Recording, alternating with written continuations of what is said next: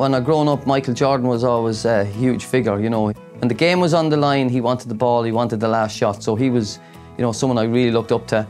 I followed Man United down through the years. Roy Keane was another one that, you know, he was Irish, he played for Man United.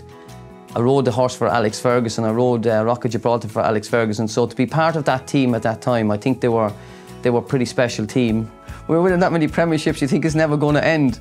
That spirit, that's what you need. That's what people need in their life, I think. Just hang in there. Times are tough. It's not going to always be easy. It's not going to always go for you. But if you do hang in there, you do the right thing, and you come out on top. And in modern days, my favourite boxer at the moment is probably Katie Taylor. What she's done for boxing, what she's done for sport.